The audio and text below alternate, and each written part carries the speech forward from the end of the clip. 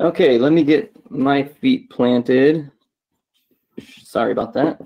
Okay, I'm gonna back up. I can see, so thank you for the pause and the break, and I apologize for my light speed presentation before. I'm gonna back up a couple slides in the presentation just to highlight a couple things that I brushed over. So as a reminder, this is item 20, an action item to adopt the 2020 SHOP. This slide just highlights the government code, which shows that the commission has a responsibility not only to adopt the SHOP, but before we adopt it, to review the SHOP. And in these bullets here are in the government code. It says we're supposed to review it relative to its overall adequacy and consistency with the asset management plan, review it relative to the funding priorities established in the Section 167 of the Streets and Highways Code, the relative to the level of annual funding needed to implement the program, and the impact of those expenditures on the state transportation improvement program. So this presentation hopefully will highlight that we've done that sort of oversight review and feel comfortable adopting. So go ahead and go to the next slide. This is, again, photo credit to Mike Johnson, but it's in here because the way we structured our review was sort of in three parts, and it was sort of a zoom out, zoom in, zoom in. And the first, it was sort of, so the way I look at it is we reviewed the process, we reviewed the program, and then we reviewed the individual projects. And that was the way that we sort of encompassed the full picture of a review. So the process is this. Thank you, Mike, for the slide. I like this slide because it helped me connect the dots of how the asset management plan is directly connected to the SHOP that has been adopted. And so what it also highlights for us as a commission is, go ahead and click the first one. These are the documents that come before the commission. The asset management plan is actually approved by the commission. And then the next one, the State Highway System Management Plan, that gets reviewed by the commission when that thing comes around. And then the 2020 SHOP, as we're seeing right now, that gets adopted by the commission. And finally, the benchmark report, that's what Mike is going to bring in June, and that kind of completes it. So this process, and understanding this process, I think helps us know that this 2020 SHOP does fit into a bigger framework that I think is well planned out. Okay, so next we go to the program review. And this is where we're looking at the overall program going, are they focusing on the priorities that they should be focusing on based on law, statute, and targets that have been set? So we look at revenue assumptions. Is it constrained to the level of funding that we see in the fund estimate? Is there a heavy focus on the 4 primary assets while also not forgetting about the supplementary assets? And we recognize that is a tough balance that the department has to face. And so we look at that and the primary assets, we're kind of evaluating that against the 10-year targets and where we need to be. We look a little bit at the reservations. There's a safety reservation, a major damage reservation, a minor reservation, and this year they're proposing the complete streets reservation. So we just look at those to go, are those, about what we would expect them to be? We look at it from like a program level. Was there stakeholder input to the projects you're selecting and all that type of thing? So just to highlight real quick one of them, go to the next slide. The 4 primary assets. So this is our way of going, do we feel like the focus is where the focus should be? And these are snippets from the first 30, 40, 50 pages, whatever the literature part of the 2020 SHOP. And these are directly out of the SHOP that was submitted to the commission in January. So we look at the pie chart and go, this look is based on number of projects. And when you see that green circle, that's my green circle. That's why I wanted to draw our attention to 73% of the number of projects are pavement, bridge, culvert, and TMS, which are our 4 primary asset classes. So the number of projects focuses on those. Then we look over to the next chart to the right. Those are, again, my green work. There's some dollar values on there, and this shows not number of projects, but it shows dollar value of projects. And is our money focusing on the 4 primary assets. And these numbers are going to look a little different than Mike's numbers. I just want to address that. It's just a different look of the same thing. I think he's included contingency projects. This does not include, or contingency, the unprogrammed dollar amount on contingency projects, where we're just this chart just focuses on the project development dollars. So anyway, what this shows us at a higher level is, yes, a lot of the dollars is going to the 4 asset classes. And then in the bottom right, those are the outputs, which were also in Mike's presentation. And that's the type of thing we're looking at going, are we getting a lot for the money we're putting in? Okay, go ahead, Brandy. So then we zoom down. So that was kind of the program level review. Then we zoom down into the project level review. And man, we asked a lot of questions back and forth to Caltrans, and they were very responsive. So we look at things like, are the individual projects, are they shop eligible? We flipped through all the projects. Is there complete streets included where they should be? We looked at the design build in the CMGC project. That's the construction manager, general contractor. The financial contribution only projects we're looking at, long lead projects, contingency projects. Sometimes we focused on the large dollar projects or the ones that had like a high amount of right of way.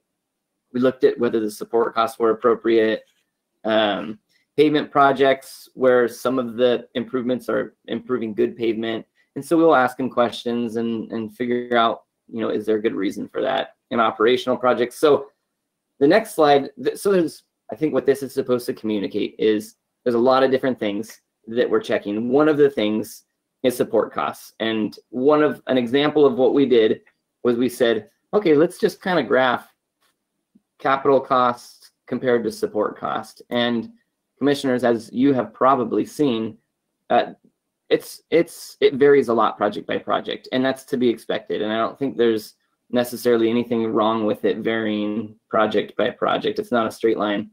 However, what we wanted to do was, when we saw some of the ones that were more outliers, it's an opportunity for us just to ask and to see if what they're doing makes sense and if they've looked at it. And so this gives an example of that red circled one is one that we thought, man, that's a little bit of a higher support cost compared to all its friends. And so we would pose a question to Caltrans, why is this so high? And then you see the answer, the italics down at the bottom is what they told us. This 10-mile project involves the replacement of pavement in the heavily congested freeway corridor, which requires complex traffic handling during construction. The scope involves other assets, including drainage system restoration, bridge rehabilitation, sign panel structure upgrades, traffic management system improvements, ADA infrastructure, a lot more than maybe just another roadway rehabilitation project that might not have all that. So it's that type of interaction and explanation that makes us as staff comfortable going, okay, that makes sense that it might be a little more expensive for this one. Okay, hit the next slide. There it is. Okay, so here's kind of, this is our conclusion slide. And this, so after doing the process review, program level review, project level review, we go, what did we find? Number one, and this is the reason I put this one first, is we did find that it's a systematically developed document, consistent with the TAMP, it has a heavy focus on the 4 primary asset classes. I think we can say that even more confidently now after looking at it for the many months than we did before. Number two, this is related to the Complete Streets reservation. And I'm going to pause halfway through this one. Staff supports the concept of a $100 million Complete Streets reservation. But I'm going to pause. That's a big but right there. So I'm just going to pause real quick. What I want to say from commission staff perspective on this is we are very supportive of including complete streets improvements into transportation projects. And we think it is appropriate to do so. And we like that Caltrans has a policy to do that. What we hope as a commission to see, and I believe the plan from what I've heard from Caltrans going forward, is that the complete streets improvement would be built into the projects from the earliest planning phase with input from the stakeholders. And a reservation would not be needed in the future because of the stakeholder engagement early on and how they're built in, and then it can kind of flow through just like all the rest of the projects do through the asset management process and all that. So our hope for future cycles is that we don't need a reservation because we have gotten the improvements in early on. For this cycle, we are supportive of the $100 million Complete Streets reservation. So we're supportive of the reservation, but notes that only $42 million in compensating programming changes have been proposed as of today. So that's part two is, and Mike alluded to this, or Mike mentioned this directly, there are 7 permanent restoration projects that Caltrans is proposing to make programming changes to, either in the form of deleting the projects or delaying the projects. And those 7 projects, only 3 of them have come in so far, and they came to this May meeting, and the other 4 are proposed to come to the June meeting. And so those 3 total programming changes of $42 million. And we were hoping that all the $100 million would come into the May meeting, but unfortunately we found that only $42 million came to this meeting. So the third bullet, so just remember that bullet, because our recommendation will touch on that again. The third bullet, I just want to say, this is our final conclusion. Caltrans welcomed our questions, which showed strong partnership and confidence in their document. We had over 100 questions that they specifically responded to in writing, and I'm sure we had more verbally. We peppered them with a lot of questions, and they were really great partners. So it was a good review process for us. And that said, I am ready to move into the recommendation. Terry, do you have any words you want to say on our review before I make our recommendation? Yes, John, thank you. Commissioners, I just have a few comments about the 2020 shop. Thanks to the SB1, this is the largest proposed shop that's ever been brought before you. It's also the first shop, as Mike mentioned, to fully incorporate an asset management approach to the selection of projects. And I just want to acknowledge the hard work of John Prey and Chris Johnson in reviewing this program of over 900 projects. Staff has probably performed the most rigorous review of this shop than any prior document. And we also want to recognize that on the other side of that rigorous review has been hardworking, responsive staff at Caltrans. Specifically, we want to call out Donna Berry and the programming staff and Mike Johnson and his asset management team. They've, over the last few months, have provided us with lots of project details and program overview that's assisted in our review. So John, back to you. I was on mute. Okay, so I am also thankful to all of them. It was a great partnership. So let me hit the next slide. Before I make my recommendation, I just want to be really clear on what the final shop document is that you commissioners are voting to adopt. There was the 2020 shop that was submitted to the commission in January, and that's what you see on the left side of the slide, the proposed 2020 shop. Since January, that top arrow represents shop amendments that commission has taken action on at the January meeting and at the March meeting and at the May meeting. Those are amendments to the 2018 shop, but those changes will be included in the final 2020 shop. And additionally, tab 19, which was the information item right before this, had a change list that went with it. And that change list was provided as a yellow supplemental item. And then it was modified as a pink, it was provided as a pink replacement item. And what it was doing, what that change list has is it notes various changes that did not come as amendments that are being included in the final shop document. So the final document will include the January plus the amendments and changes and plus that tab 19 change list. That's where we get our final document. It'll be posted on the commission's website after adoption. So hit the next slide, and here's our recommendation. Okay, I'm going to read this slow because it's a little wordy at first. Because the 2020 shop is required to be fiscally constrained to the level of funding defined in the 2020 fund estimate, and only $42 million in compensating programming changes have been proposed as of today. Staff recommends the Commission adopt the 2020 SHOP as proposed with the following modification. Change the proposed Complete Streets reservation from $100 million to $42 million. When Caltrans brings the remaining programming changes to a future Commission meeting, the Commission will have the opportunity to amend the remaining $58 million into the Complete Streets reservation at that time. So, Chair, that's our recommendation with that modification, and I'll turn it back over to you. Thank you. This is Carl. I think, go ahead, Carl. Oh, no, Mr. Chair, after you, sir. I was going to make a motion and a comment, but I'll wait for you, sir. Yep, go ahead. Nope, that's it. Great. Go ahead. Thank you, Mr. Chairman. And this is Commissioner Guardino. I'd like to move the SHOP with staff's recommendations, and noting for this commissioner that I'm eager to see the future programming to get all the way up to 100 million. But that the last part is an editorial comment, but I make the motion with staff's recommendation.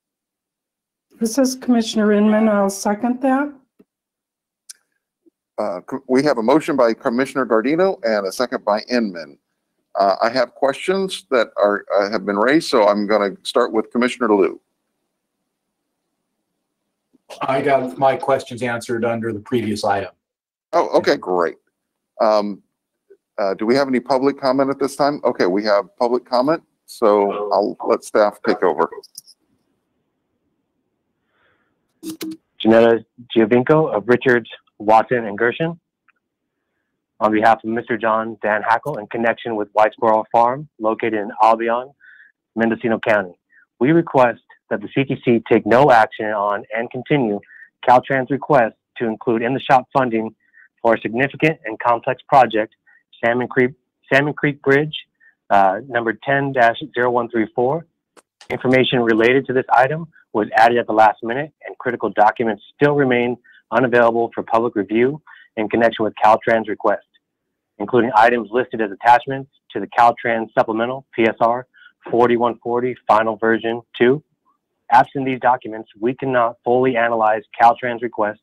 In addition, to the extent that Caltrans' request involves CTC federal funds, there is no evidence of compliance with the requirement that the California Coastal Commission concurs that the activity conforms with the CZMA. Please continue this specific request. Thank you. Okay, do we have other, we have some comments? Okay.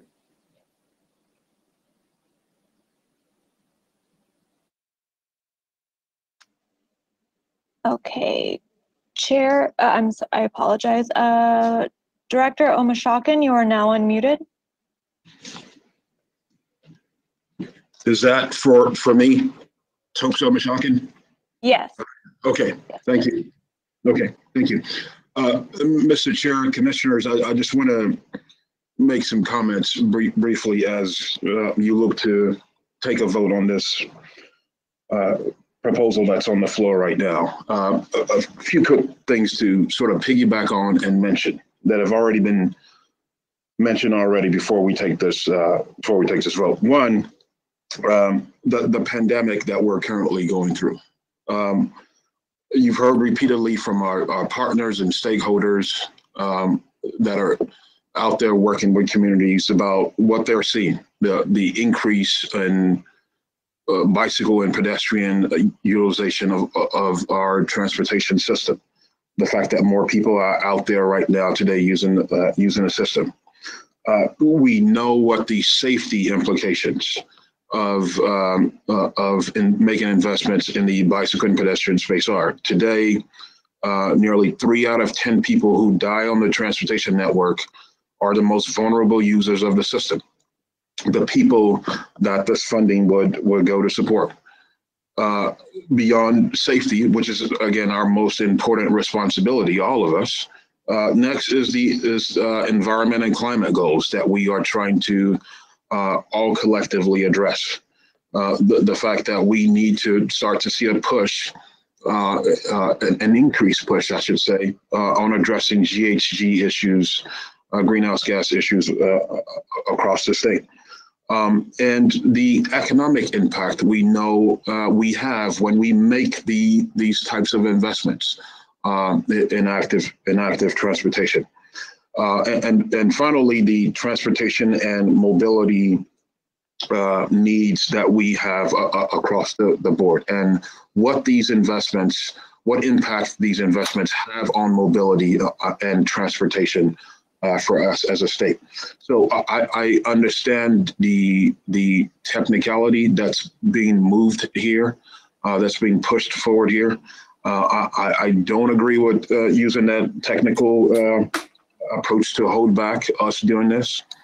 As you heard, more than 100 questions were levied to us at Caltrans, and our staff worked very hard to people like Michael Johnson and Donna, who were mentioned, two of many who worked very hard on this issue, addressed many questions across the board on this.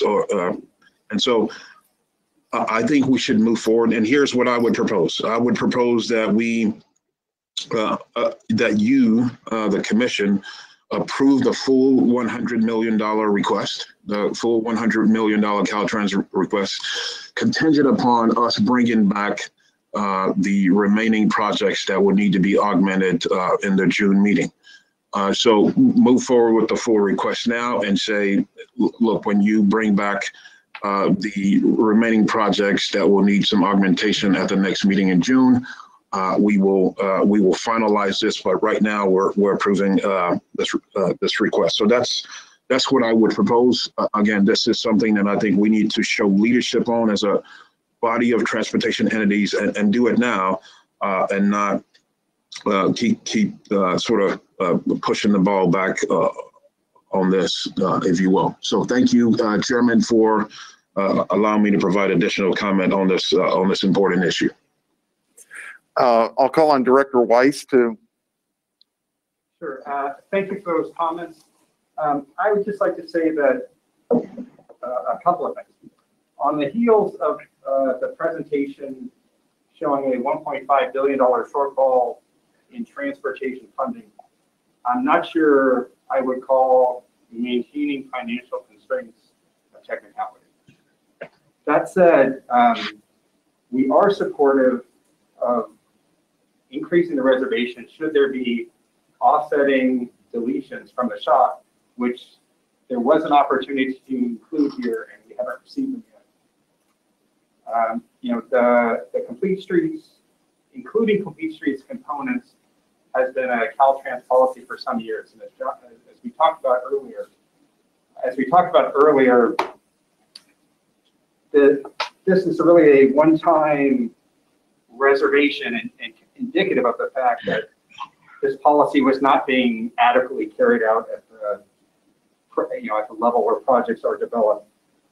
I think that we need to be financially constrained, consistent with the funding level identified in the fund estimate that was recommended by Caltrans and approved by the commission.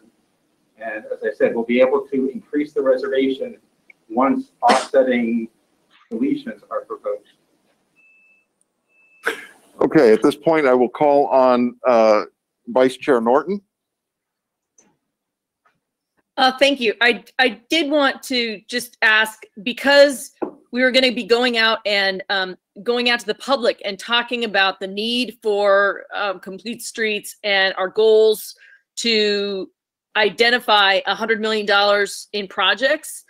I just wanted to, given that Director Omishakin is trying to identify additional funds and willing to come back in June, I just was wondering, and I take your point, Mitch, that Director Weiss, that we had the opportunity to get those projects already, but this is something that people have been looking forward to for a great long time. And because we need to be giving these constrained localities time to be aware of the funding and the goals to make this a possibility for additional support in a tight year, where Complete Streets projects are being asked for over and over again.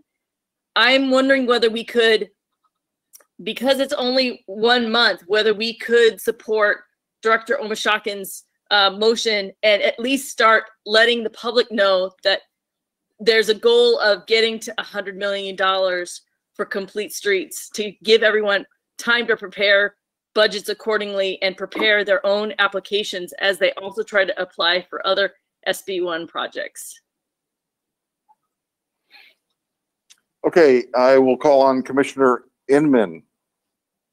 Well, just one technical point, and it goes to John's presentation. I might have an old printer, but my revisions aren't coming in yellow and pink. So I think for the record, we should maybe refer to revision date so that everybody is clear when we make those referrals. But to the motion, a question, is there a hybrid between the motion and what Tokes has Director Omishakin has suggested, pardon me, in terms of allowing everybody to continue the momentum and do the work that needs to be done? So I'm kind of looking for, is there a way? I don't know exactly what will happen in 6 weeks. Commissioner Inman, let me have Director Weiss respond to you. I would say that there needs to be something deleted to free up the 58 million.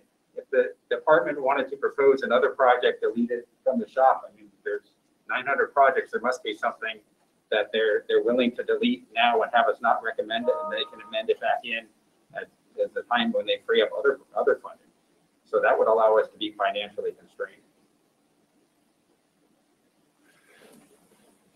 Here's the Director Omishakin, I'm empathetic to your plea. However, I'm concerned that, you know, this is one of those things that we started late in this process got delayed, and I recognize all the reasons why the process got delayed. This was the first time that we were using the asset management to develop the shop. And I want to affirm that that was a very difficult process. I also want to affirm that that Caltrans staff was very responsive to the questions of CTC staff. I also want to affirm that I met with advocates in February and March, and they were still trying to get the process of how to include complete streets into the shop was still opaque at that time. And so from their standpoint, it was hard for them to get whatever the process was, it wasn't engaging the stakeholders early enough to get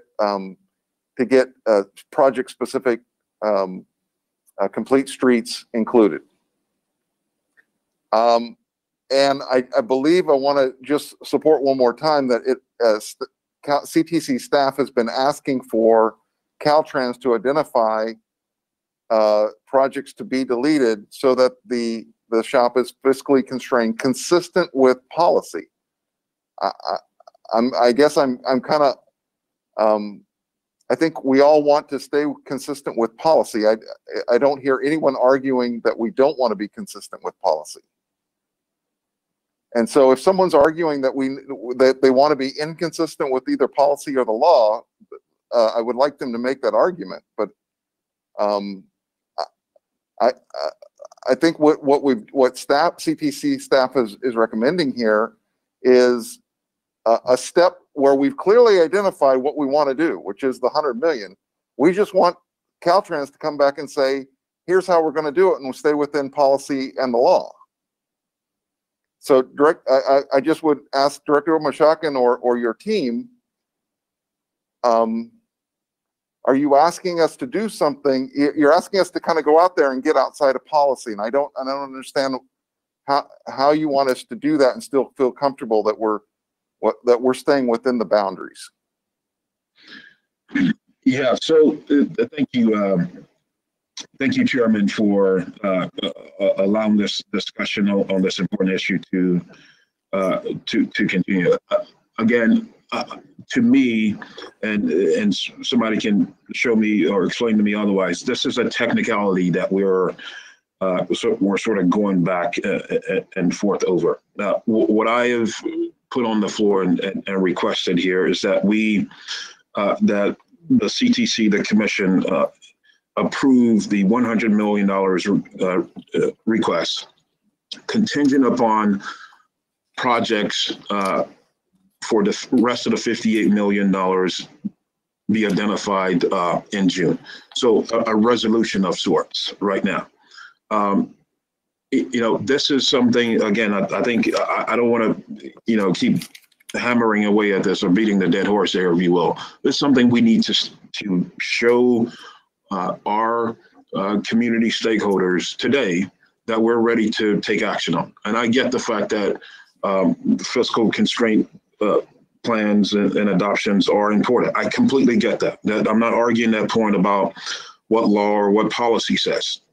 What I'm asking us to do today, I'm imploring us to do, is to just show leadership on the issue and say, look, we approve the $100 million request contingent upon in June you identifying the rest of the $58 million worth of projects.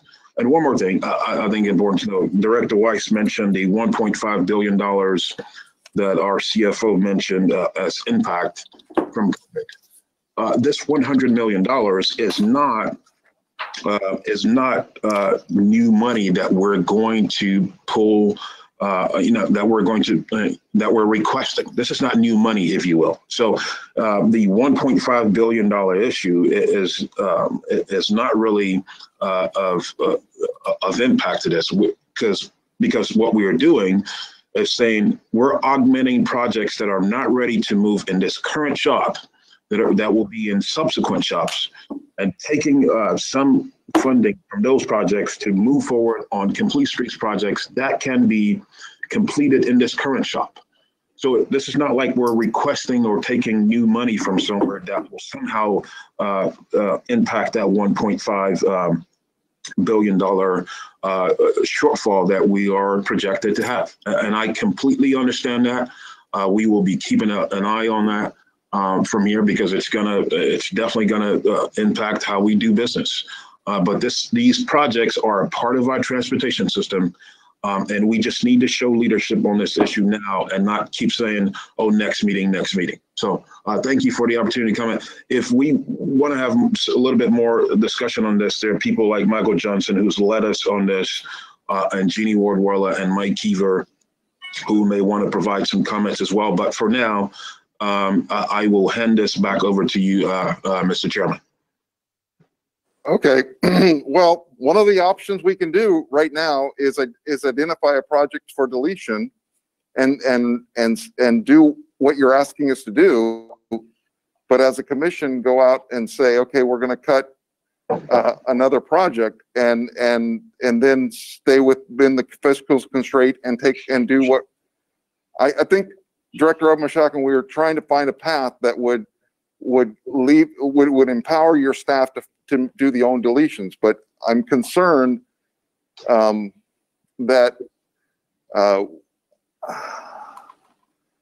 the commission's going to do what the commission's going to do. But I'm concerned that you put us. I felt like we have a path to say, look, we're in favor of the $100 million. We're identifying 42 today. 6 weeks from now, we can do the other, the remaining 58, and have it done. And to your point, we are making a leadership statement on the $100 million. But if you want the $100 million today, for us to stay consistent with policy and the law, we're going to have to make an additional cut. I will get a staff input on that before before we go down that road. But I believe that we are required to do that. Mitch, can you clarify that? Mr. Chairman? We're required to be financially constrained. And there are a number of projects that could be deleted. One of them could be 04-01128, which is programmed for $63.6 million of construction in 22-23. we could delete that project, and when the department could bring it back when they had other offsetting things that they want to delete in June. Delete construction for that project. Okay. I have Commissioner Inman, Alvarado, and Burke who want to speak. So let me start with Commissioner Inman. I already spoke. Thank you, Paul. Okay, Commissioner Alvarado. I think we're pretty clear that we're willing to commit the 100 million, but I agree with the chair. You know, we need to stay within the lines on this one.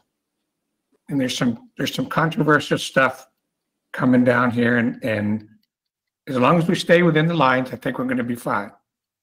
We've got a June meeting, which is not very far away, and those projects can come back, and we do the amendment and approve the rest of the money. But I would feel uncomfortable going outside of the lines on this one. Okay, Commissioner Burke. I have really some concern if we only approve a portion of the 100 million, whether or not after the May revise come in, if there is any attempt to remove some funds that are uncommitted that in various programs. And that's happened before. I mean, I know you remember that. And it takes a long time. In some instances, I guess it was like years before we restored it. And under ordinary circumstances, I would say absolutely approve what we have right now and then put over later to approve those projects that have not been completely placed before us in an acceptable manner. Under these circumstances, knowing we're really on very shaky ground in terms of what's going to happen after those May revise are come in tomorrow, or some of it coming in today, I guess, if we can't word this in such a way that we say that we are committed to the 100 million, but we are continuing any designation of that 58 million to June, over to June, so that we give the impression that we have made a commitment of funds in the event finance decides they want to come in huge deficit, they're going to try to find every penny that they can get to make up for this huge deficit we're facing. So if there's some way we could word this so that our hands are already around the 100 million and it would be very difficult for it to be removed, I'd like to get someone's analysis of that. Mitch, can you comment on that, please? So I was trying to deal with text messages. Okay. Okay. I'll just, Commissioner Burke, my understanding is that I'll turn it to Terry Anderson to answer that question. Yeah, and distinguish it from what happened in 2008 or 10. Yeah. Okay. I'll have Terry Anderson answer your question. And I don't know that I can address the 2010 scenario, but I guess what I would say is if there is a May revise and we are looking at some reduced revenues, which would impact, if there's a point where it impacts the shop, everything's going to be on the table, and there won't be anything sacred about a $100 million reservation or a $42 million reservation that's set aside for complete streets, because at that point, the department's going to have to look at all projects and all priorities and make some tough decisions. So I don't know if that answers Commissioner Burke's question. And I guess you do realize, I guess, that there is a possibility that we may. Yes, but I don't think having this reservation won't it doesn't make this money, whatever amount it is, sacred. It would also need to be looked at in terms of the priorities of what needs to be accomplished through the shop. And I think at that point we would be looking back to statute, which does define certain priorities within the shop. Yeah, I assume so. Yeah. What I have really keep going back to again and again is how these funds, and I realize there's been an amendment to the Constitution that says you can't do some of the things in taking some of the money that's been committed, but also there are emergency powers that we've been listening to lately. So I think that we need to be careful about that. And if we're willing to say that we'll take a chance in June that we will still have available these funds, I think that's the chance we take. If there's some way we could avoid it, I would hope we could. Well, and just for clarity, what we're not talking about more or less money being committed to the shop. What we're really talking about is there was an amount that was approved through the STIP fund estimate for the shop for the next 4 years. And so it was up to the department to evaluate how they were going to develop a program of projects to fit within that balance. So the money won't change. What we're looking at here today is that the department would put in front of you a proposal to approve a shop that is not consistent with that funding level. And the way they want to get to that funding level is through actions that would occur at the June meeting. And I think the point of staff would be that this has been a very long process. John laid out for you the long process that we've gone through to try to really be able to present to the commission our recommendation in terms of, yes, this is consistent and you should be adopting this shop. And this concept about the reservation came in very late in this process. And so we've worked quite a bit with the department, but again, some of the things that were sent to us, even as on this last Friday, so merely, less than a week ago, led us to believe that really what we're looking at is only a $42 million reservation that would be possible within the fund balance. All right, I'll call on Commissioner Guardino, and then Commissioner Kehoe. I'll get. Oh yes, Commissioner Kehoe. I'm sorry, you hadn't had it before, Commissioner Guardino.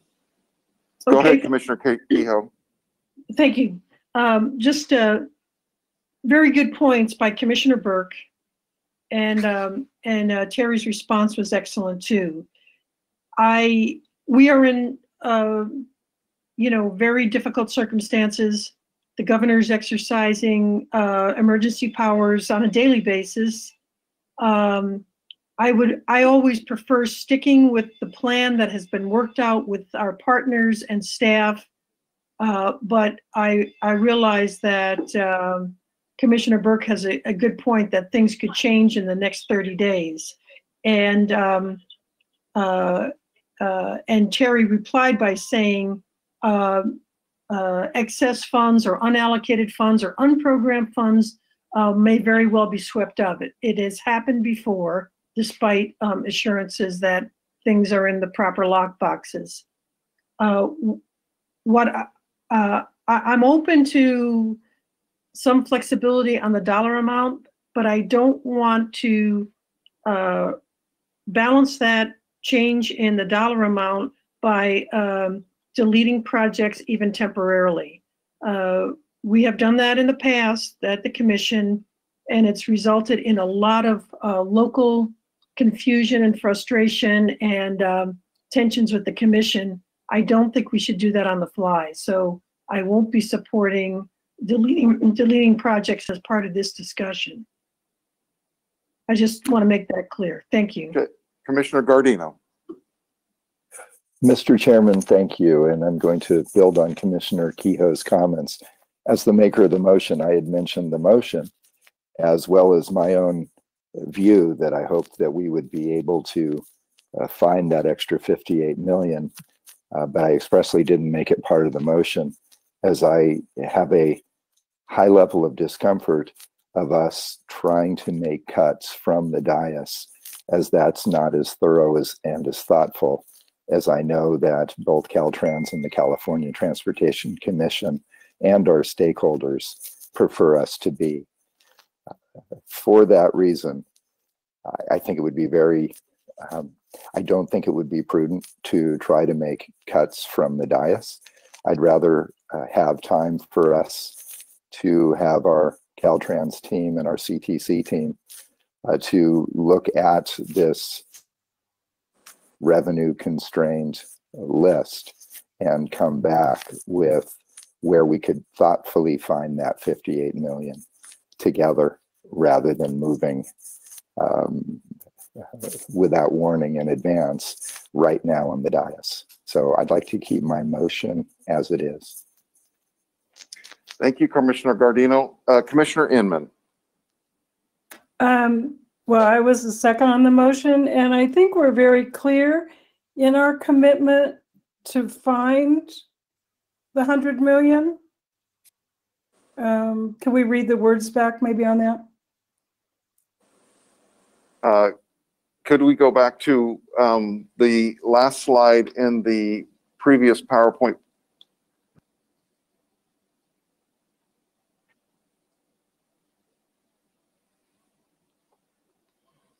So is that on your screen? Yes, okay. Okay, thank you. Okay. Anything further, Commissioner Inman? What we were saying was that we do appreciate the desire to find the resources. So I don't know if we carefully made it in the motion. It's not that we aren't supportive of the. I think Commissioner Guardino's motion was pretty clear of the support for the 100 million. Okay. Okay. No. We have an order. Sorry. Commissioner Alvarado, Lou, and then Burke. If just using my evil mind here, if you guys are worried about this, if I really wanted to take the money, what I would say was, ordinarily, we couldn't go in and do, take this money. But since you did it wrong, since you went with the 100 million instead of the 42, and you did it wrong, I'm just going to take it all. I think if you go outside the lines on this one, you're jeopardizing not only that 58 million, but the 42 that we're trying to get through today. I think we have a pretty firm commitment on $100 million. But to stay within the lines, we approved the 42. When they bring back the other 58, we approve it, and we move right along. I think you're setting yourself up here. You're trying to protect something, and you're putting everything on the line. Because that's what I would do if I wanted to take the money. I would say ordinarily, there may not be that 58 million that you're talking about. It may not be there, but the 42 is protected. If you go outside the line, I'll take the whole thing because you did it wrong.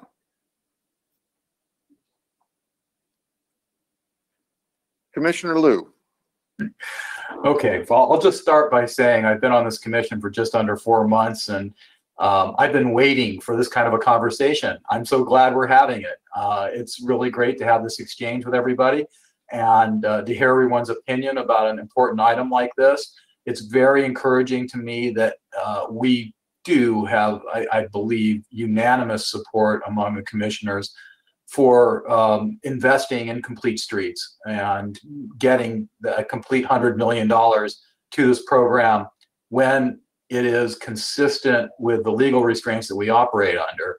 And I'm a stickler for the law. If it says that the program has to be fiscally constrained, I think it has to be fiscally constrained. At the same time, I will continue to fight like crazy to make sure that that full $100 million is invested and reserved for these projects.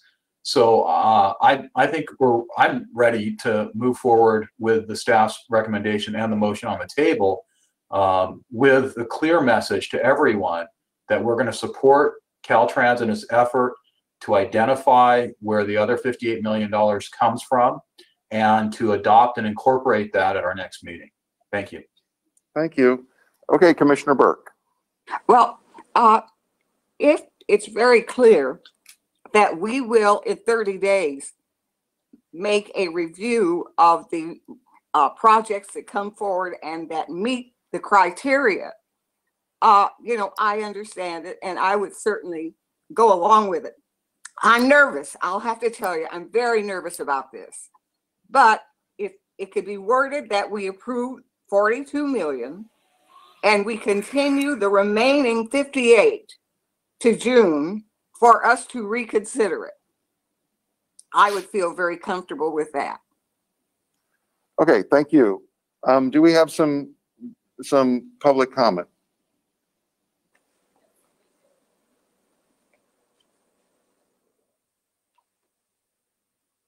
Mike Johnson, you are now unmuted. Thank you, Commission. I appreciate the lively discussion. Hopefully I can offer a pathway out of the situation we're in. A couple of things. First and foremost, go down there and beat the hell out of them. First and foremost, the projects are not to be determined. They are already in tab 19 of the Commission's package. So they're the additional projects that the department needs to bring forward are already identified. They're simply lacking at this point the Commission action to change the programming. That's what the department's proposing in June. So we're not trying to find the projects, they're already in front of you. And then I guess with that caveat and another reminder, I guess, that the reservation itself and the entire shop will not be effective until July 1. So in effect, the department cannot utilize this reservation until that time anyway. So I think that we could go forward with a contingent action with a surety that there's no opportunity to utilize those funds until July anyway.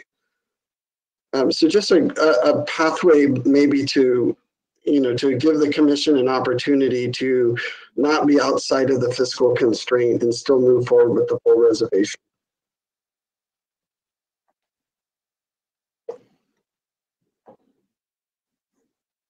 May I just make one fast comment?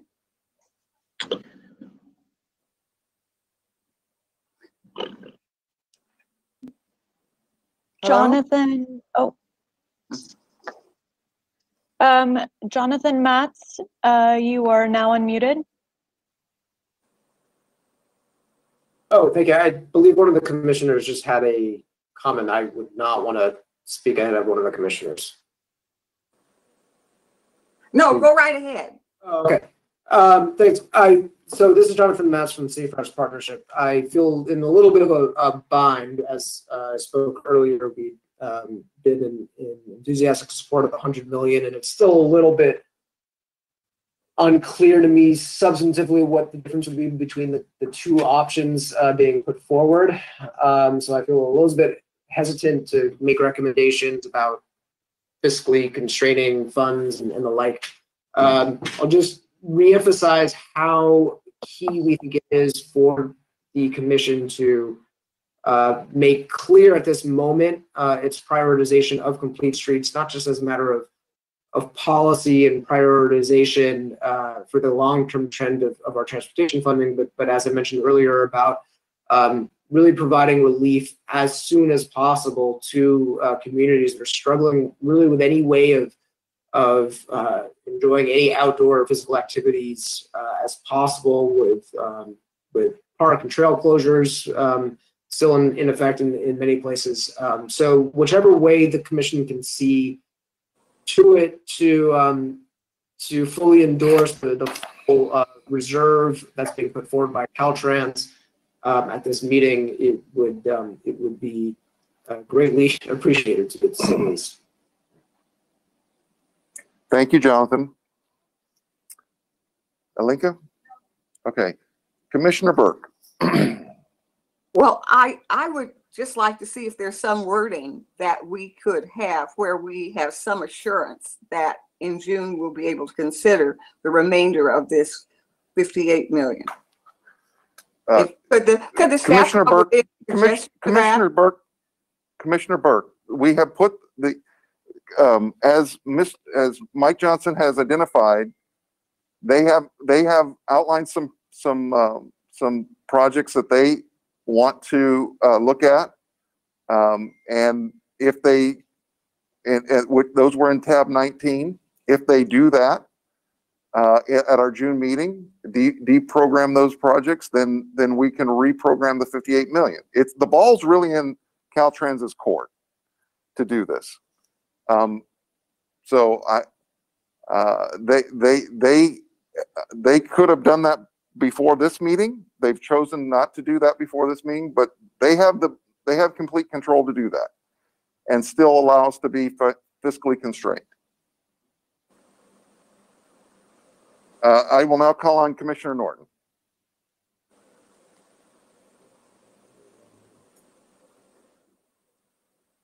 Commissioner Norton.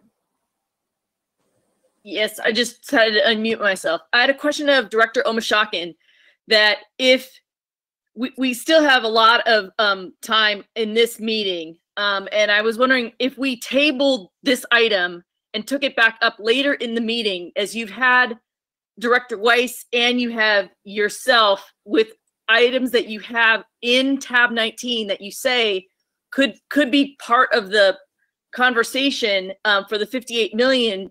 It's not necessarily on the fly, but I am moved by the idea of that the May revise might put things in jeopardy. Is it possible to table this now and have you and Director Weiss discuss this while we move on to the other items we have, so that we could end this meeting potentially with those $58 million in projects identified? I'll let Director Weiss respond. If Caltrans would like to do that, I'd be happy to figure out where the heck they're sitting and go down and have a conversation with them and see if we can get to a different place.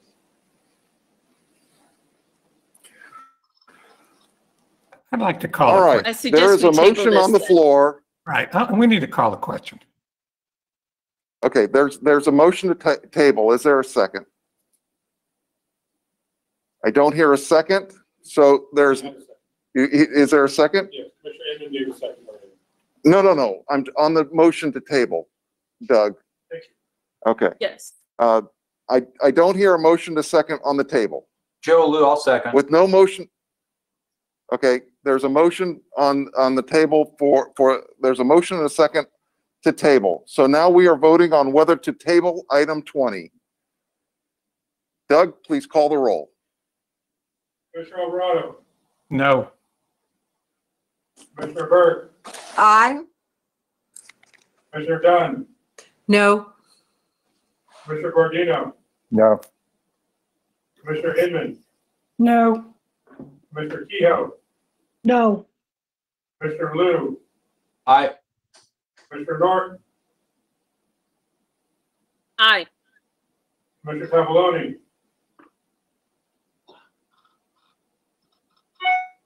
Commissioner Tavoloni. Chair Van Canterbury. No. No. Go ahead, Commissioner Tavoloni. No. Chair, the motion has failed. Okay, the motion has failed, and we now have called the question on the motion to adopt the 2020 State Highway Operation and Protection Program as made by Carl Gardino and seconded by Fran Inman. Doug, please call the roll. Commissioner Alvarado. Aye. Commissioner Burke. Aye. Commissioner Dunn. Aye. Commissioner Gordino. Aye. Commissioner Inman. Aye. Commissioner Kehoe. Aye. Commissioner Liu. Aye. Commissioner Norton. Aye. Commissioner Tavoloni. Aye.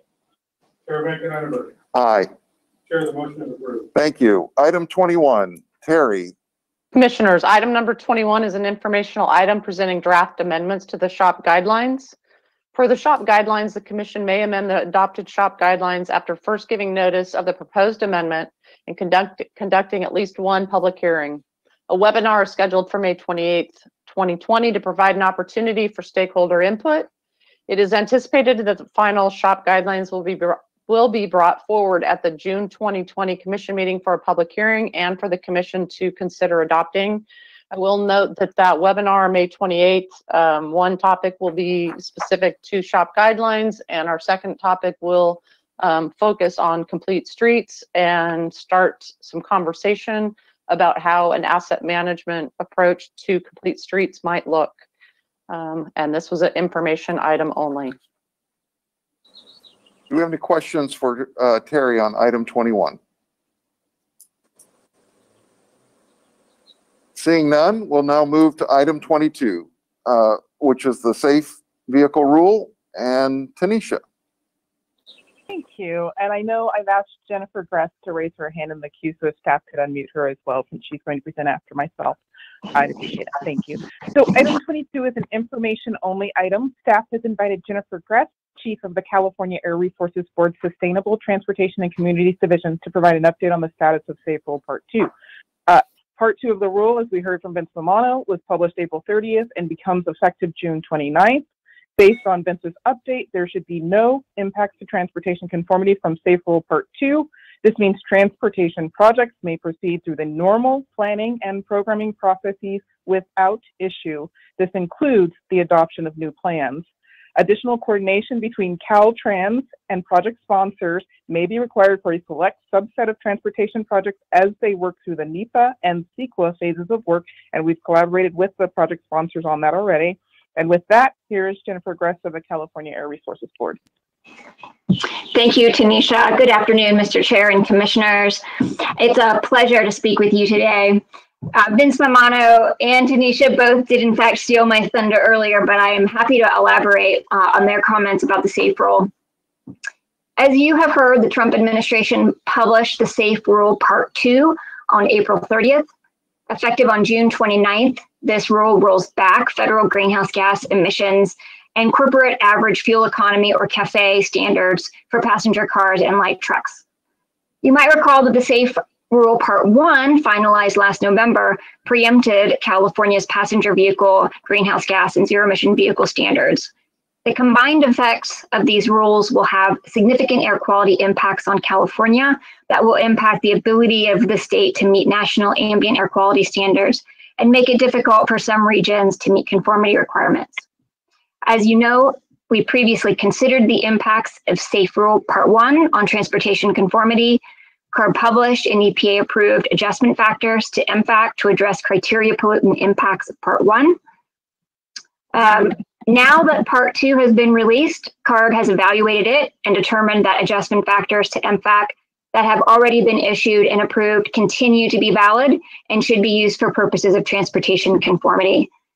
Although Safe Part 2 will increase upstream criteria pollutant emissions, and this is a serious problem we will need to deal with, these upstream emissions do not directly implicate transportation conformity, and EPA has stated that MFAC 2017 and 2014 remain approved. Accordingly, at this time, additional adjustment factors for criteria pollutants are not needed beyond those already released for purposes of transportation conformity. Separately, CARB will be developing adjustment factors for greenhouse gases, and this may have implications for some programs that rely on MFAC for estimating GHG emissions. Although I do want to note that the GHG adjustment factors that we will be developing will not be applicable to the SB 375 program, as we have a separate version of MFAC for use there. So there are no impacts to the SB 375 program and the evaluation of sustainable community strategies. We anticipate publishing MFAC adjustment factors for GHG emissions by the time the rule is effective, which will be June 29th, 2020. With regard to litigation continues on Safe Rule Part 1. Merits briefs are likely to be filed sometime this summer. The state has not yet sued on Safe Part 2, but we certainly intend to do so, and the deadline to sue is the end of May. And that concludes my update on the Safe Rule. I'm happy to answer any questions. Are there any questions for Jennifer Gress or Tanisha Taylor? I don't see any. Thank you very much for your report. Item 23. Commissioners, item number 23 is an action item requesting approval of an amended 25-year lease between the North Coast Railroad Authority also known as NCRA, and the City of Ukiah. Government Code Section 93020 requires commission approval for any sale, easement, or lease entered into by NCRA after August 1st, 2018. The City of Ukiah seeks to designate the trail, including the entire rail corridor that parallels it, as a municipal park to more effectively protect, maintain, and enforce the trail area. This is an amendment to an existing lease and does not affect any other portion of the existing agreement. Staff has reviewed the proposed lease and recommends commission approval. This is Commissioner Alvarado. I'd like to make a motion to adopt staff recommendation. This is Commissioner Guardino. I second the motion.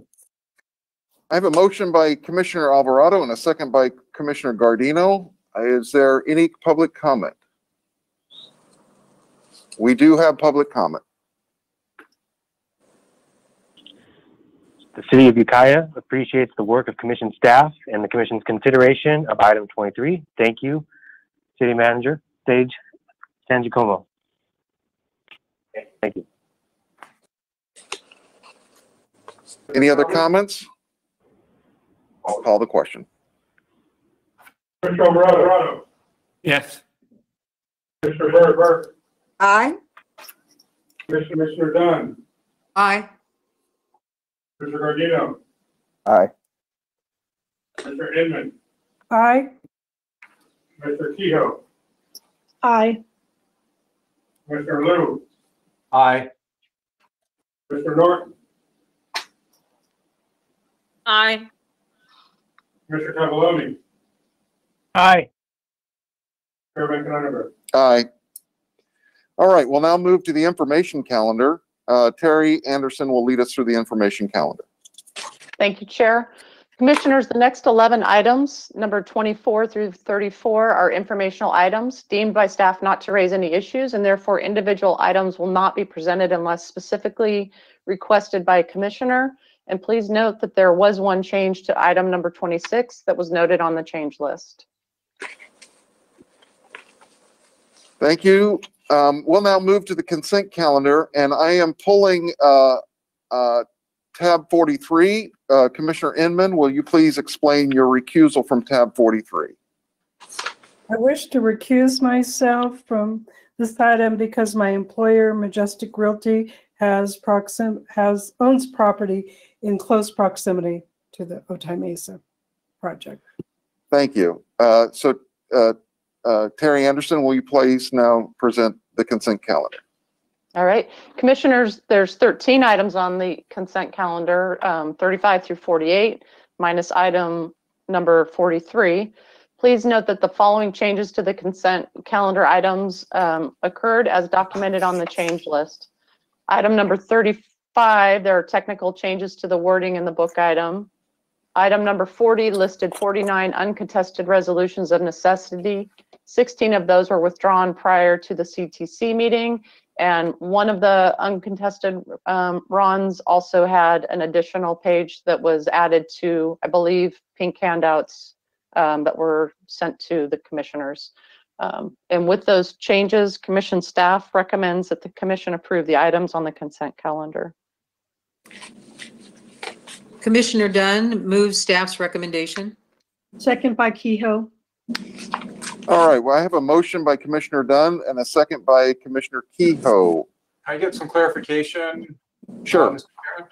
I think the motion should probably be items 35 through 48 with the exception of 43, or are we doing all of them at once? I think we No, we're not doing 43. We're doing 35 to 48. We're doing 48 but not 43. We'll come back and do 43 in a second here. Want to make sure the motion included that.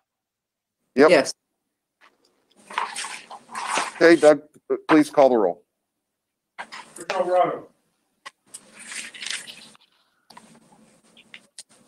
Commissioner Alvarado. Yes. Commissioner Burke. Aye. Commissioner Dunn.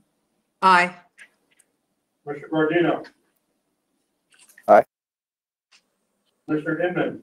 Aye. She's recused. No, No, you're I'm- recused. She's got on this one. These are the ones I. Oh, that's right. Sorry. I'm already got myself. Oh, sorry.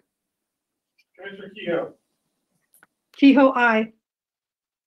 Commissioner Liu, Aye. Commissioner Norton,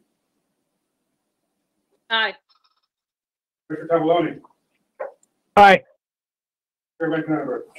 Aye. Chair, the motion is approved. Okay. Now your chair, who's getting foggy, will do this correctly. Okay. Now, yeah, you're recusing as you've stated before on 43. And so now, Teresa, will you please present item 43?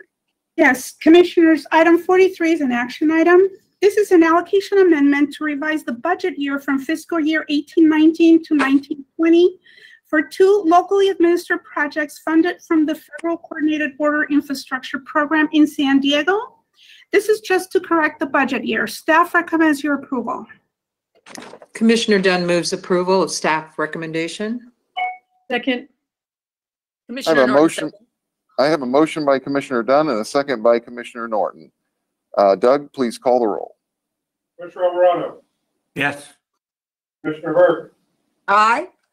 Commissioner Dunn, Aye. Commissioner Gordino, Aye. Commissioner Kehoe, Kehoe, aye. Commissioner Liu, Aye. Commissioner Norton, Aye. Commissioner Tavalloni, Aye. Chairman Knapp. Aye. Chair, the motion is approved. Thank you.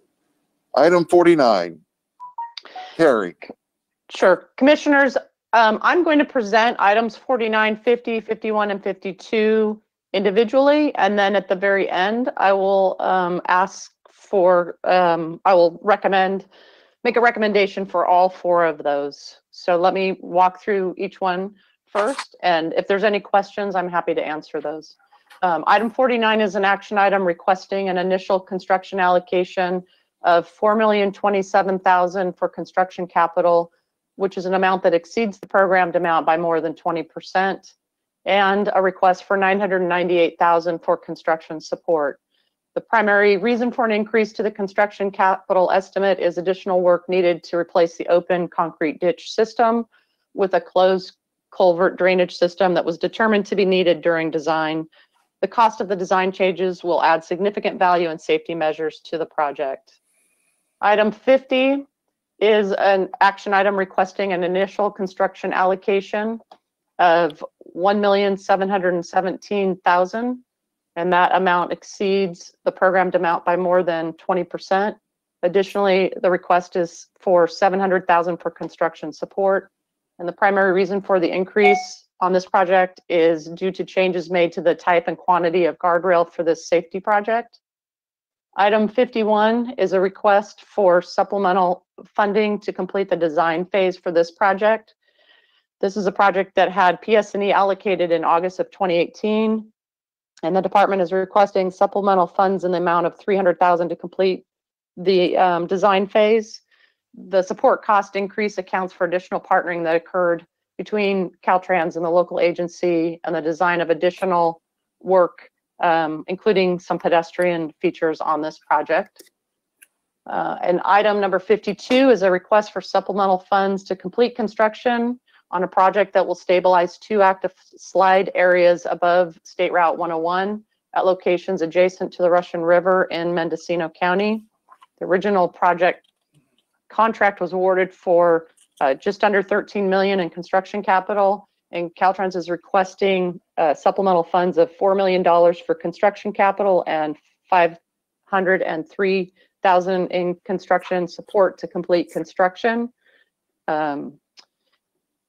Staff has reviewed all 4 of these projects and all 4 requests and recommends commission approval on items 49, 50, 51, and 52.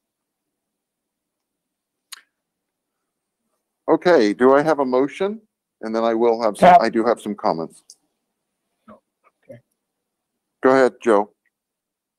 I make a motion to approve staff's recommendation. Okay. Dunn seconds. Okay, whoever. All right, I have a motion by Tavalloni and a second by Dunn, and I will now call on Commissioner Liu. Thank you. I'd like to speak to item 52. It seems like this is one of those projects where anything that could go wrong has gone wrong. And so now we're being asked to approve an additional $4 million in funding for the complete repairs on Highway 101 in Mendocino County. Now, I don't necessarily oppose this, but from the report that we received, it's unclear to me whether the added cost resulted from decisions that in hindsight would have been better and not as costly if sequenced differently. And it's also not clear if those sequencing decisions were directed by Caltrans or made by the contractor. And in the case that they were made by the contractor, perhaps, they should be on the hook for it, not us. So I would just like to get some clarification as to what happened here. Sure. And those are really good questions. We do have Richard Mullen from District 1 on the line to answer those questions. Yes. Hi, Commissioner. This is Richard Mullen, Deputy Director, Caltrans. And we also have on the line Tom Ostrom from Structures. But to answer your question, when we went into construction, going into that construction season in 16-17 winter, it was a declared storm event. The slide accelerated more than what had been originally moving. And then we took another look, our geotech took another look at it and noticed that we needed to do control the sequencing to make sure that they weren't going to, they being the contractor, to leave a wall partially constructed and have some roadway failures. Up above on the roadway surface, we have a 4-lane freeway that had suffering some significant upheaving going on. We had some safety elements related to that. We had a fatal and another property damage accident, and we were getting some complaints about that to do something quickly. So there was a lot of things happening in a short period of time, and we took control of the work, took control of the sequencing, working with the contractor, of course, on what it was going to cost. And that was the big change in what resulted in this cost. With that change also, it was a domino effect of additional roadway items that needed to be increased, as well as the erosion control with the additional rainfall. Thank you. That answers my question. And I'll just let you know, thanks to Google Maps, I was able to take a virtual drive down that highway last night and see exactly what you guys are talking about. Okay, I don't show any other questions or comments. So at this point, I'll have Doug call the roll. Commissioner Alvarado. Yes.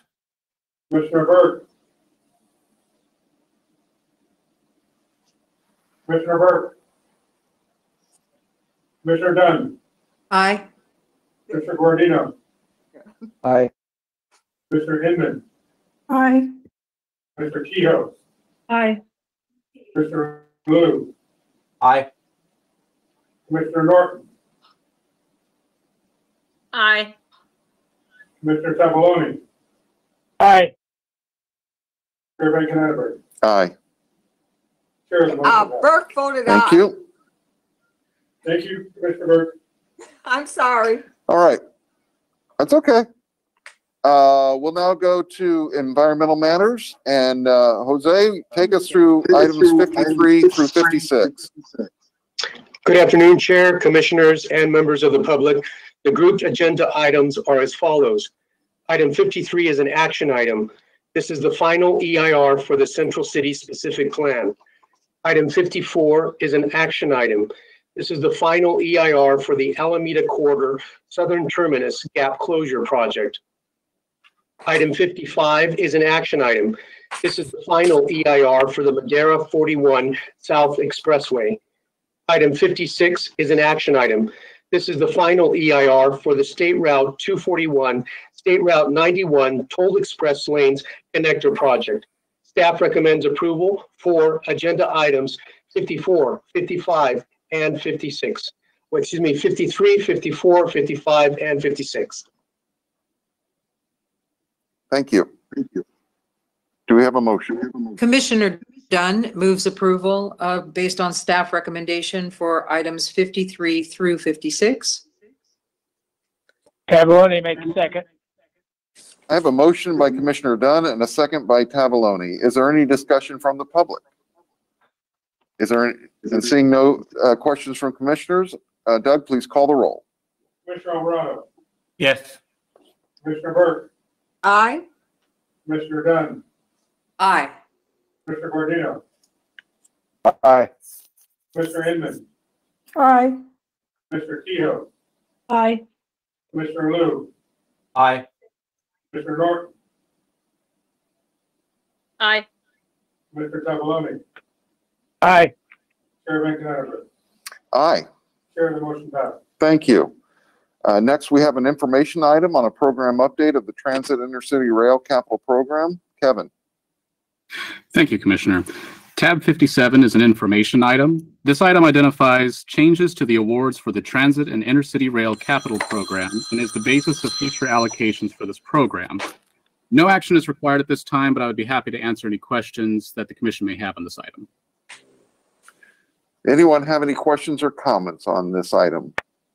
I don't see any from the public. I don't see any from commissioners. So thank you, Kevin. Now we're going to go to item 60, which is the overcrossing from Encino Avenue in the city of Los Angeles. And Terry. Thank you, Chair. Commissioners, item number 60 is an informational item in response to questions raised by the Commission at the March meeting. John Belinsky, Caltrans District 7 Director, is here to provide you with information on how the department will perform community outreach on options related to this project. Good afternoon, John.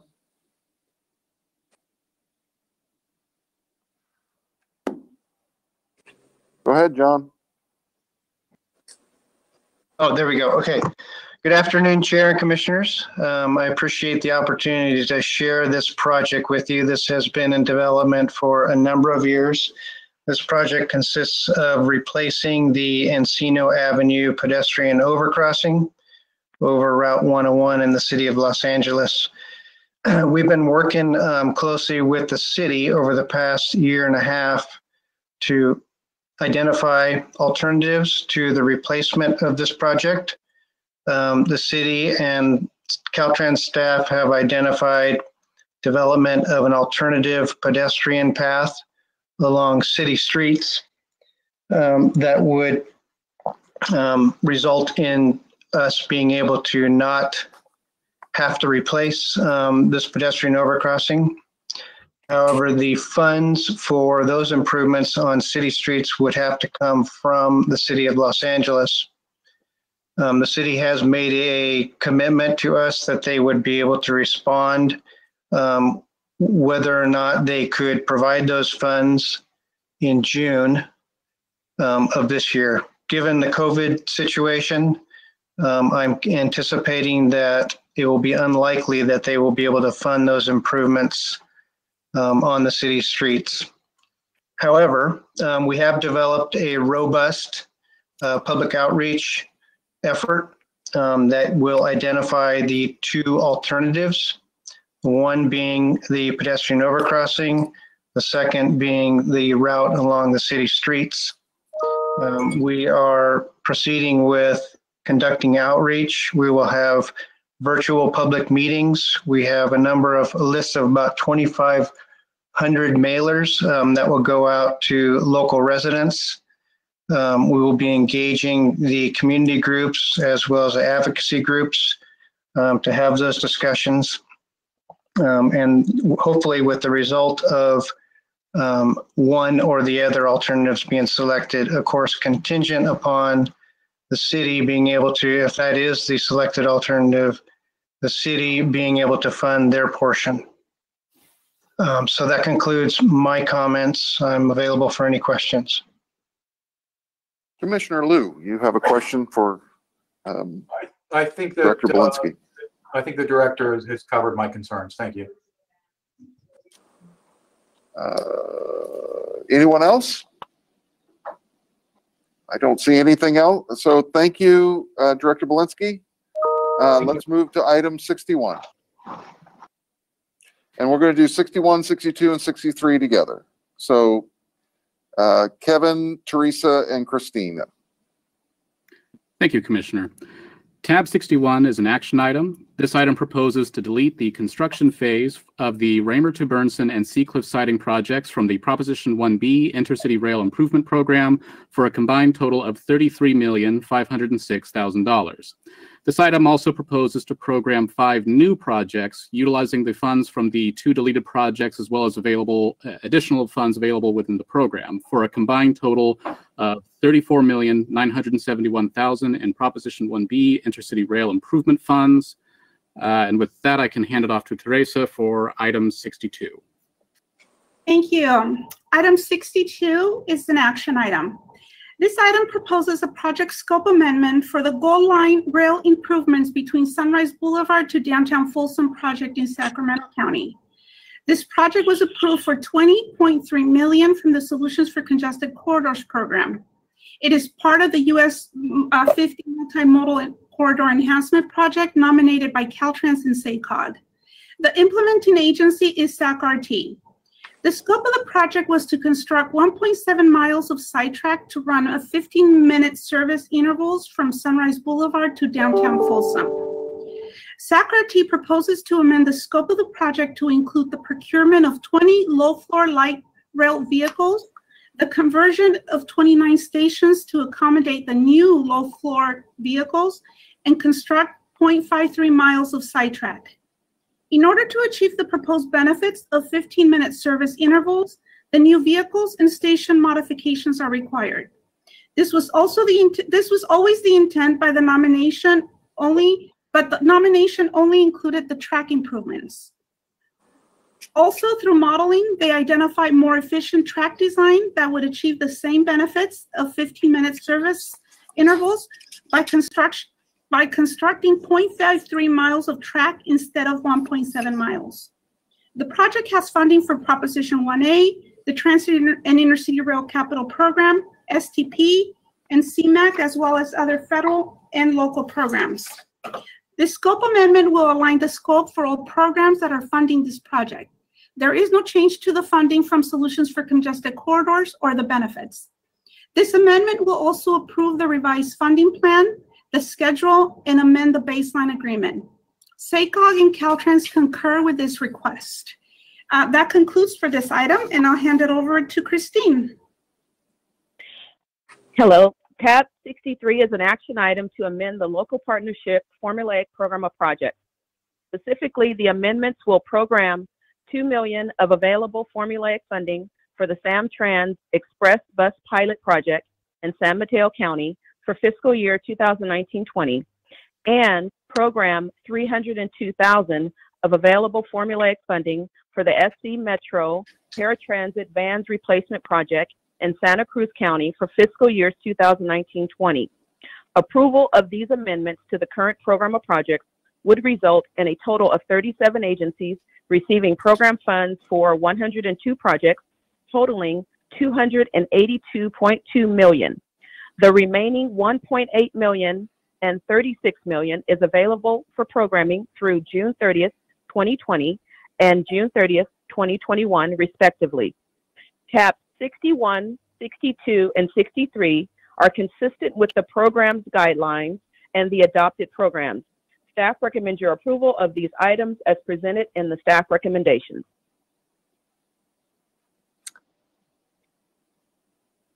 Is there a motion?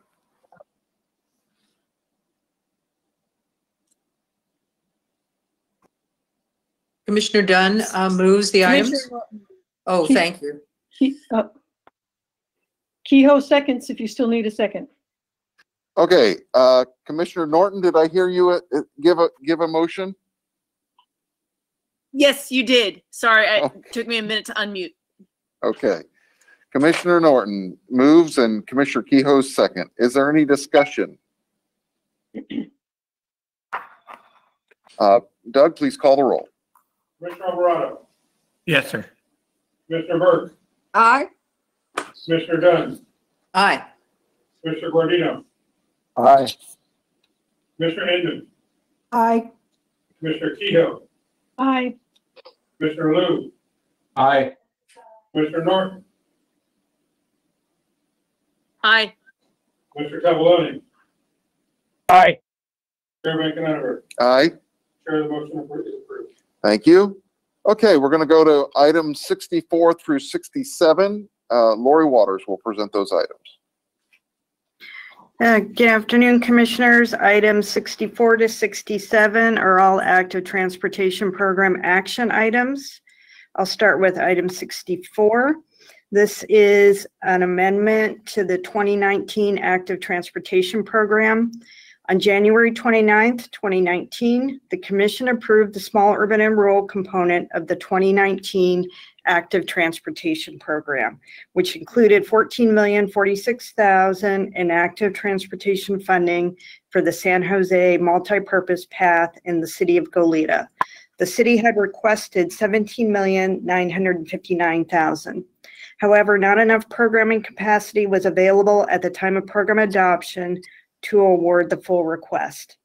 As a result of savings from lapsed and withdrawn projects, there is now enough programming capacity to fund the city of Goleta's original request. Therefore, Commission staff proposes to amend the 2019 Active Transportation Program Small Urban and Rural component to program an additional $3,913,000 in construction funds in fiscal year 2021-2022 for the City of Goleta's San Jose Multipurpose Path project in Santa Barbara County. Tab 65 is an action item to adopt the 2021 Active Transportation Program Guidelines Metropolitan Planning Organization Competitive Component for the San Joaquin Council of Governments. The Commission adopted the statewide 2021 Active Transportation Program Guidelines at the March 25th, 2020 Commission meeting. However, Senate Bill 99 allows the Commission to adopt guidelines proposed by MPOs for administering their MPO competitive component of the ATP. The MPO guidelines must be consistent with the state guidelines, but they are allowed discretion in certain areas, such as asking for a supplemental call for projects and project selection criteria and weighting. SJCOG will hold a supplemental call for projects using a supplemental application. The supplemental application will include additional project selection criteria such as project readiness, project location, transit access, mixed land uses and development intensity, housing diversity, and affordability. Commission staff has reviewed the San Joaquin Council of Governments guidelines and found them consistent with the statewide guidelines. Tab 66. Commissioners, this is an action item to consider the funding distribution change for the Slauson Blue Line Station intersection improvements project in Los Angeles County. The county proposes to move $200,000 in PS&E funds currently programmed in fiscal year 2021 to construction programmed in 2021. This project will remain fully funded. And lastly, tab 67 is an action item to consider the funding distribution change for the City of Stockton's March Lane and East Bay Mud Bicycle and Pedestrian Path Connectivity Improvements Project.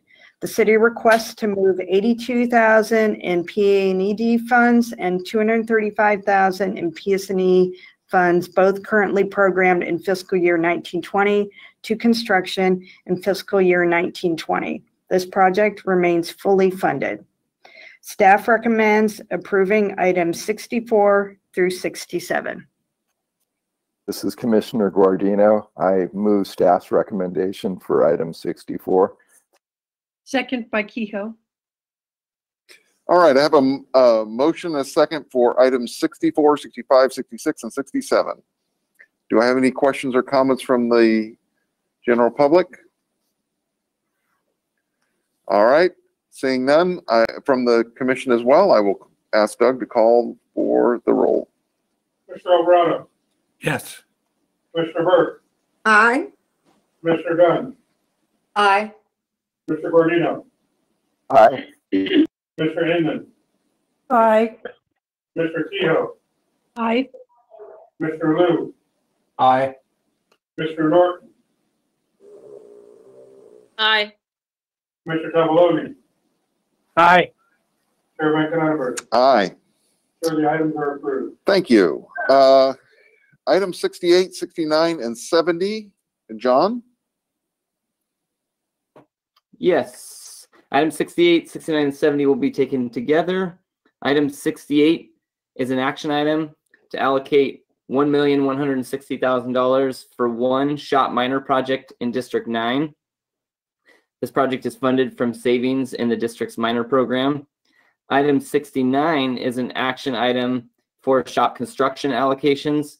With the changes noted on the change list for this item will allocate $338,990,000 for 30 shop projects. And item 70 is an action item to allocate funding for 76 shop pre-construction phases, totaling $73,541,000 for PNED, PS&E, and right-of-way support. Staff has reviewed these allocation requests and finds that they are consistent with the shop guidelines as well as the commission adopted TAMP, and staff recommends approval of items 68, 69, and 70. Move. Second. I have a motion by Commissioner Burke and a second by Commissioner Norton. Are there any comments from the public? I don't see any comments from commissioners. Doug, please call the roll. Mr. Alvarado, Yes. Mr. Burke, Aye. Mr. Dunn, Aye. Mr. Gordino, Aye. Mr. Inman, Aye. Mr. Kehoe, Aye. Mr. Liu, Aye. Mr. Norton, Aye. Mr. Tabelloni, Aye. Chairman Knapper. Aye. My items are approved. Thank you. Now we'll go to item 71, the Canyon Fires allocation. Commissioners, item number 71 is an action item requesting an allocation for an inverse condemnation settlement brought against the department resulting from the 2017 Canyon fires in Orange County. The request is for $7,241,600 for the settlement of individual plaintiffs' property damage lawsuits. The commission previously approved a settlement at the December 2019 meeting to settle with insurance companies representing a portion of the claimants. Litigation related to the remaining Canyon Fires plaintiffs is ongoing. Staff recommends commission approval. Commissioner Dunn moves approval. Commissioner Liu seconds. I have a motion by Commissioner Dunn and a second by Commissioner Liu. Are there any comments from the public? And I see no comments from commissioners. Doug, please call the roll. Mr. Alvarado, Yes. Mr. Burke, Aye. Mr. Dunn, Aye. Mr. Gordino, Aye. Mr. Inman, Aye. Mr. Kehoe, Aye. Mr. Liu, Aye. Mr. Norton, Aye. Mr. Tabelloni, Aye. Chairman Knapper. Aye. The motion is passed. Thank you. Items 72, 73, 74, 75, 76, 77, and 78. Teresa. Commissioners, items 72 through 78 are STIP allocations. These are 13 STIP allocation requests for projects on the state highway system and off the state highway system. 11 are locally administered projects. 2 of these are advancements for $7,498. One is an AB 3090 reimbursement for $2,312,000. One is the transit projects for $26,700,000. Staff has reviewed these requests and finds it consistent with the STIP guidelines and the program. Staff recommends you approve items 72, 73, 74, 75, 76, 77, and 78.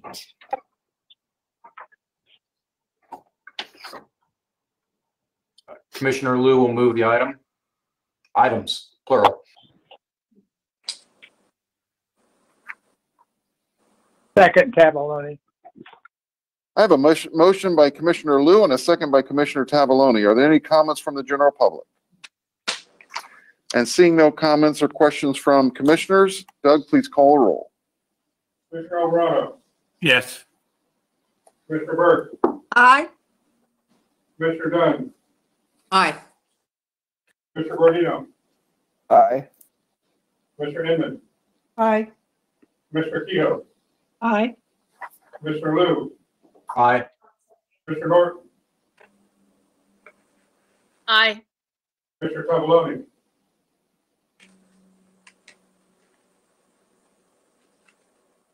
Commissioner Tavallone, Sorry, aye. thank you. Chairman Canterbury, Aye. motion passed. Thank you. We'll now go to items 79 through 84. Kevin. Thank you, Commissioners. Tab 79 through 84 are action items, and I'll be taking them all together.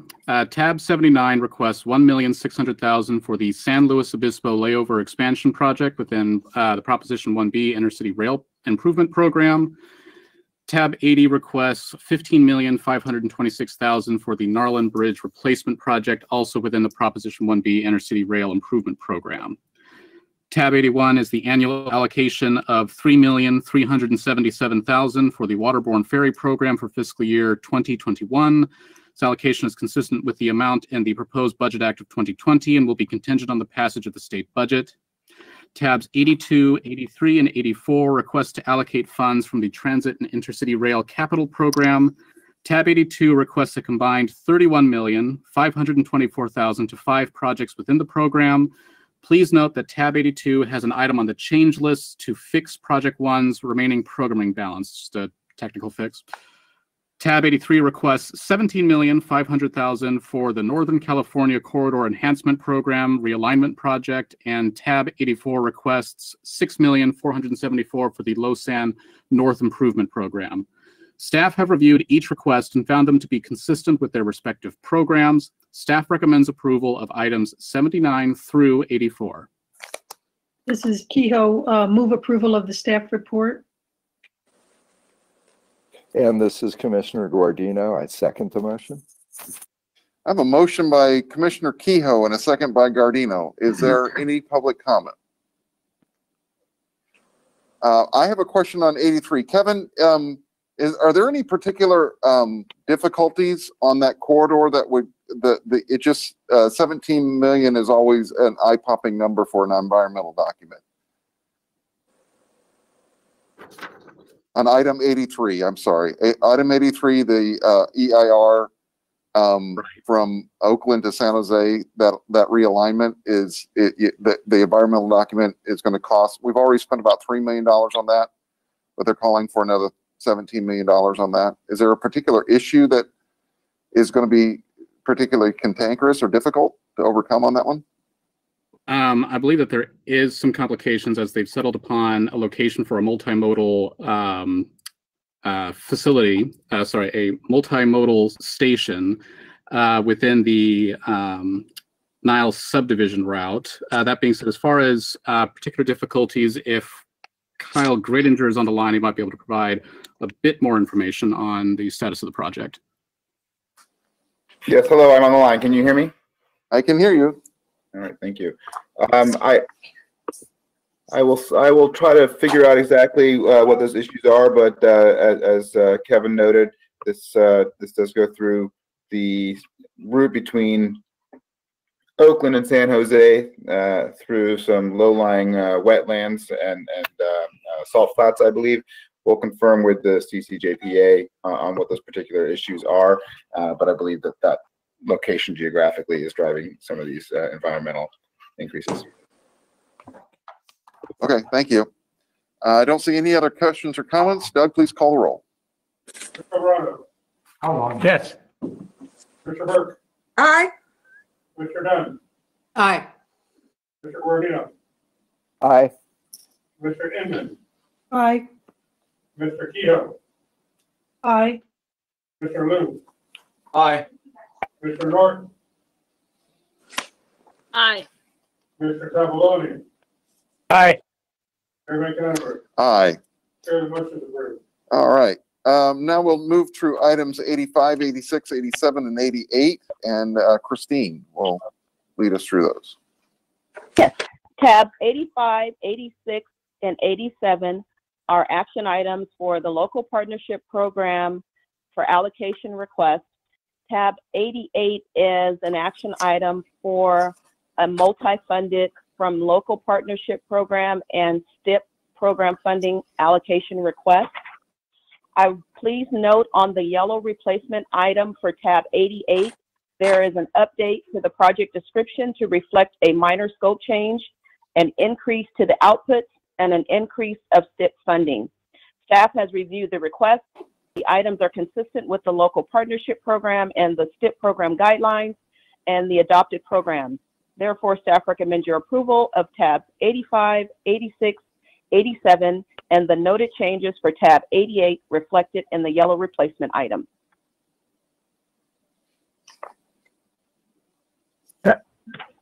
Tabellone moves. Mr. Inman, second. I have a motion by Commissioner Tabellone and a second by Commissioner Inman. Are there any questions or comments from the public? Any questions or comments from the commission? I see none. Doug, please call the roll.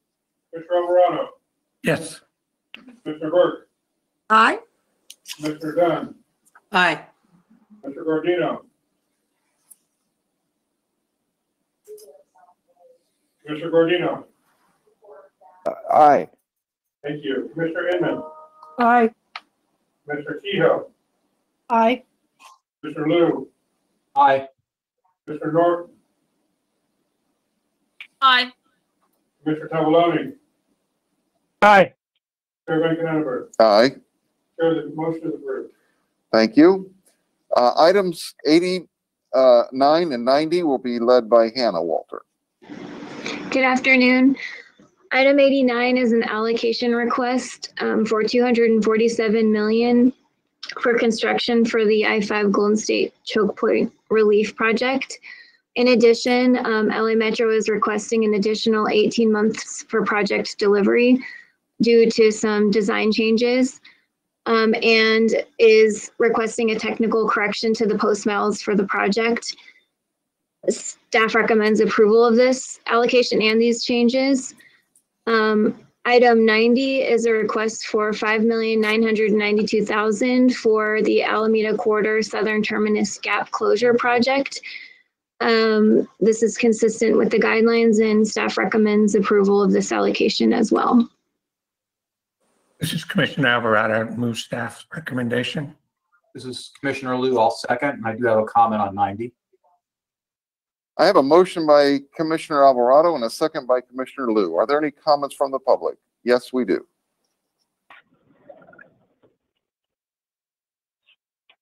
Right. Patricia Chen, you are now unmuted. Thank you. Good afternoon, Chair Von Konynenberg and Commissioners. This is Patricia Chen with LA Metro. As the end of the fiscal year approaches, many projects are coming forward for allocation, and we don't know the details of what the coming fiscal year will bring in terms of financial impacts, but there will surely be changes. The allocations made today and next month will play an important role in creating jobs and helping to restart the paused economy. We thank the Commission for their role in this, and we look forward to working with you through the COVID-19 recovery and onward. Thank you, Patricia. Any other comments from the public? Okay, Commissioner Liu, you had a comment on item 90. Thank you, Mr. Chairman. I am glad to see that our TSEP funding is going toward improving on-dock rail at the Port of Los Angeles. It's going to make operations there more efficient, less polluting. I do need to note, however, that generally speaking, the public health and environmental benefits of on-dock rail are directly related to the type of locomotives that are used. And we have a local short-haul company down at the Port of Los Angeles and Port of Long Beach, Pacific Harbor Line. And that company has agreed to test and perhaps eventually deploy some advanced technology locomotives. And so I would like to encourage our staff and Caltrans to work with them to see how and if TSEP or other programs might be of assistance with this effort. Thank you. Director Weiss. I just wanted to let everybody know that we had received quite a few letters from the public and from a number of state and local officials about tab 89, all in support of that item. Okay. Are there any other questions or comments regarding 89 and 90? I will ask Doug to call the roll, please. Commissioner Alvarado, Yes. Commissioner Burke, Aye. Commissioner Dunn, Aye. Commissioner Gordino, Aye. Commissioner Inman, Aye. Commissioner Kehoe, Aye. Commissioner Liu, Aye. Commissioner Norton, Aye. Commissioner Tavoloni, Aye. Chairman Knapper. Aye. Chair, the motion is approved. Great. We now have ATP allocations, 91, 92, and 93. Lori Waters. Yes, Commissioners, items 91 to 93 are all active transportation program allocations. Item 91 is to approve allocations of $20,181,000 for 21 active transportation program projects. Item 92 is to approve an allocation of $1,634,000 for the Diesel Horse to Downtown Non-Motorized Improvement Project in Shasta County. And item 93 is an action item to approve an advance allocation of $95,000 for the Pathway to Play at Callaway Park Barton Florence Sidewalks Project in Fresno County, programmed in fiscal year 2021. Staff has reviewed these requests. They're consistent with the ATP guidelines, the adopted programs, and the ATP policy on project amendments and advanced project allocations. So staff recommends your approval of items 91, 92, and 93. This is Commissioner Guardino. I move the staff's recommendation for items 91.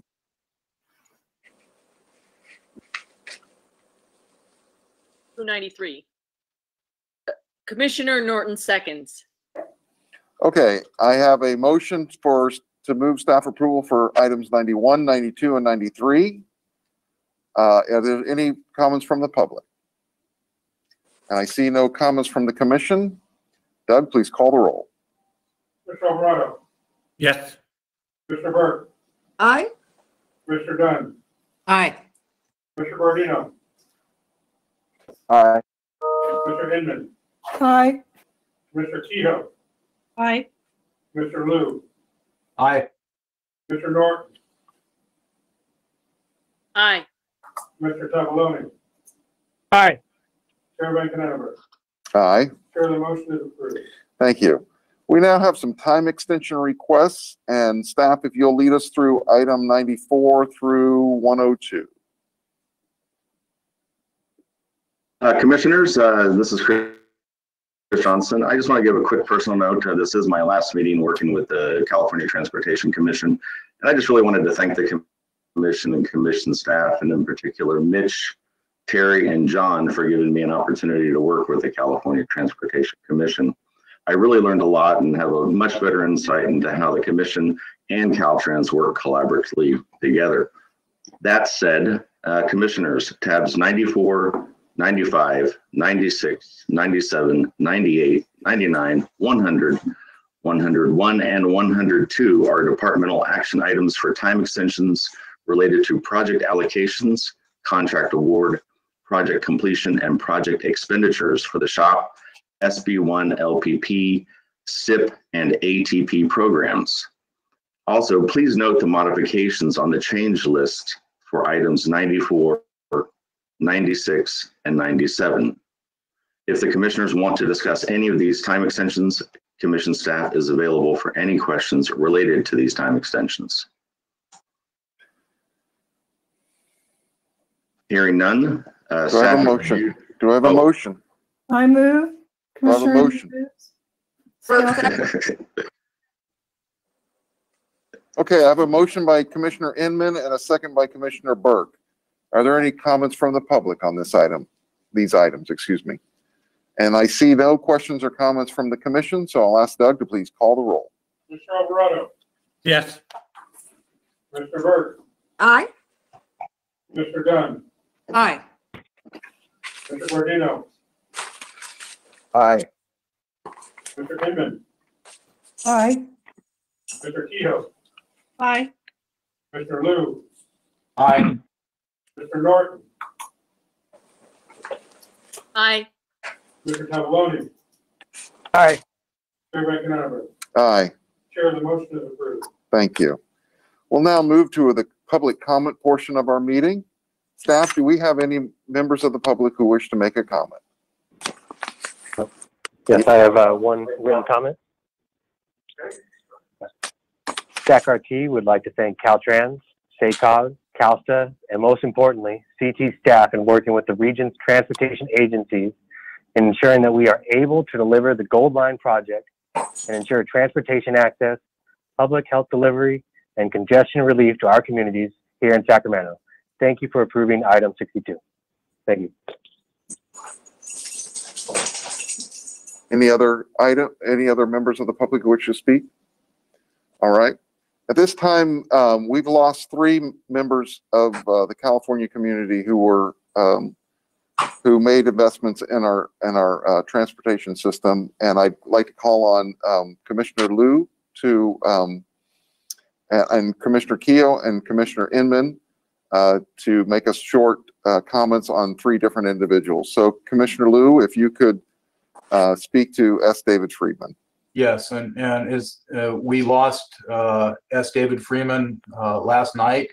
He led a very long and productive life of 94 years. He served some of that time as the chair of the Port of Los Angeles Board of Harbor Commissioners, doing an outstanding job of moving the initial Clean Air Action Plan forward and helping to make the Port of Los Angeles what it is today. And I would incorporate my request that we adjourn in part in his honor and in the honor of the other 2 people we lost.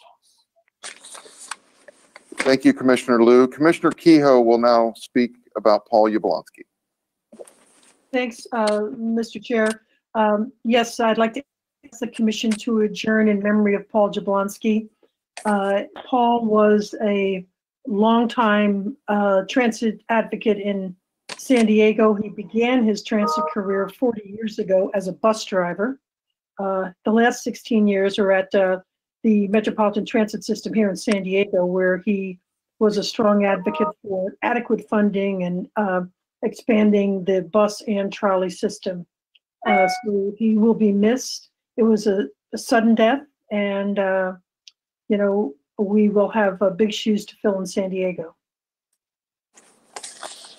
Thank you, Commissioner. Commissioner Inman will now speak about Tim Schott. Thank you, Chair von Kaneinenberg. So sadly, we did lose several members of our extended transportation family since the last time we met. And I would like to honor Tim Schott. Tim was a 2nd generation icon in Sacramento. He was the owner of Schott and Associates, but most of us knew him from his 20 years of leadership of the California Association of Port Authorities. He stepped back from that role about 1.5 years ago and had moved to Alaska, but he passed away very suddenly, and those of us that work in the system of systems, the goods movement sector, really enjoyed having Tim as a colleague and a friend. Thank you, Commissioner Inman. So we close this meeting today in honor of Tim Schott, Paul Jablonski, and S. David Friedman.